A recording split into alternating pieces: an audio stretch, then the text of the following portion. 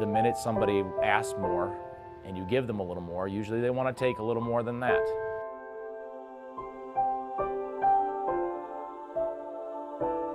I'm not going to get involved in any of that. I'm going to tell you right now, the entire company's policy is not to do any interviews with anybody, even college students.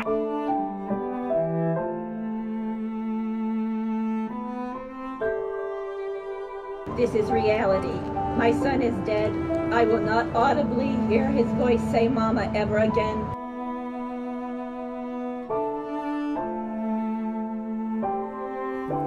You have the criminal element and you have a mental health issue here. It's guns. That's the bottom line. That's what gets me so mad when they say that, you know, guns don't kill people, people kill people.